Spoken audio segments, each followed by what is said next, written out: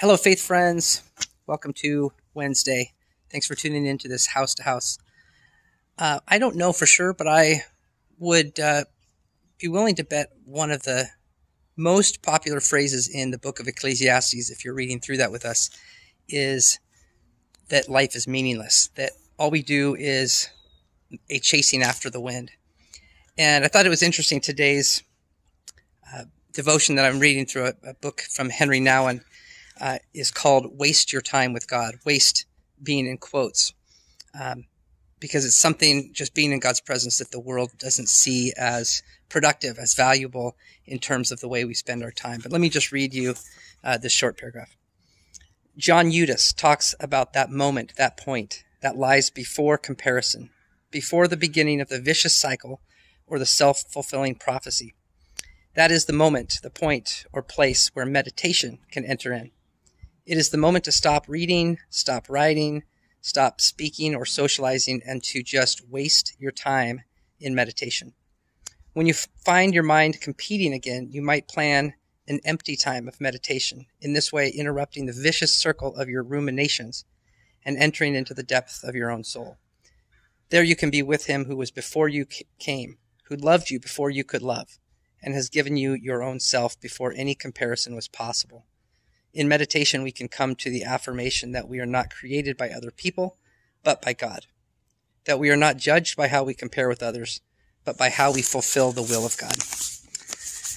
I was so thankful as I'm heading into a week of study this next week.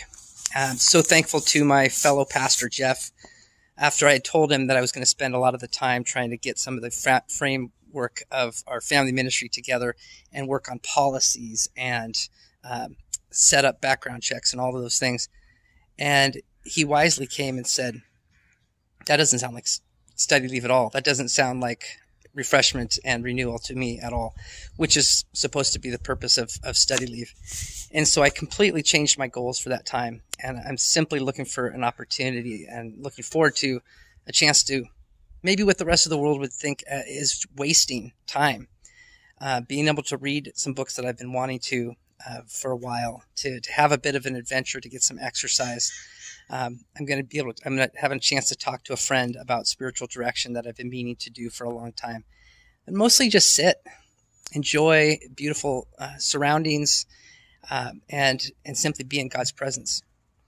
I think of, when we think of a kingdom or an actual kingdom of this world, especially when we think of like the medieval times, that oftentimes when the king was in the room, was in the hall, whether it was at a banquet or some gathering, or we're not expected to do anything. You just sit there ready for what the king will say and ready to respond if the king asks, but you just sit and be in the king's presence. And too often we judge our time, we judge our lives and even our faith on what we're producing and what it's going to get us ahead.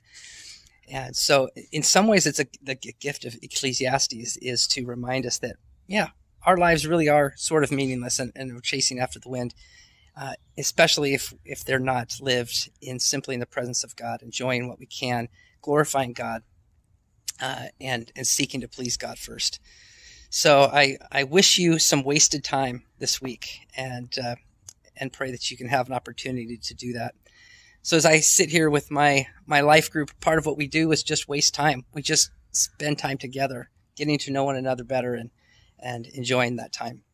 So I'm going to get back to that, and hope that you have some great wasted time with God and with others this week. Take care. Bye-bye.